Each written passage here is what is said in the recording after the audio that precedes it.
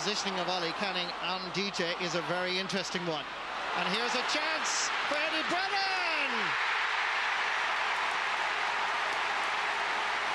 It should have been cleared.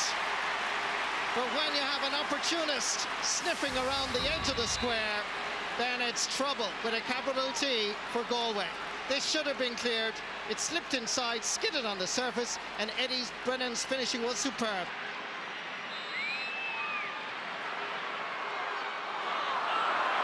Tommy Walsh picks it up, flicks it down over to the far wing. In towards Eddie Brennan, the goal scorer. Damien Joyce with him, giving a little bit too much space. Brennan turns and sends it over the bar. A goal and a point after 4 minutes.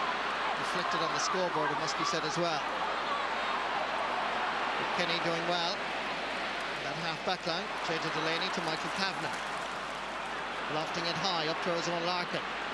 Shane Kavanagh with him, and it's Brennan once more. And it's another point for the corner forward from Greg Ballycallan.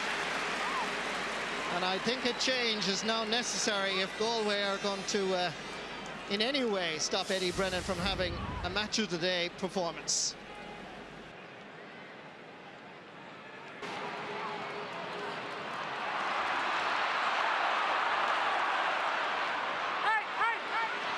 Eddie Brennan getting away from Shane Kavanagh. This is going to curl and it's going over the bar.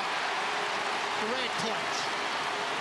A goal and 3 points Eddie Brennan has scored, exactly the same amount that Henry Shefflin has scored. And this is the reverse angle camera, and it gives you an idea of the distance that Eddie Brennan travelled here.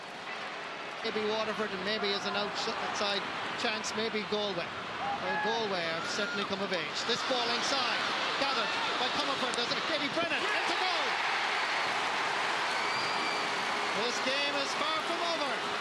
Kilkenny respond with 2 goals and 3 points by Eddie Brennan.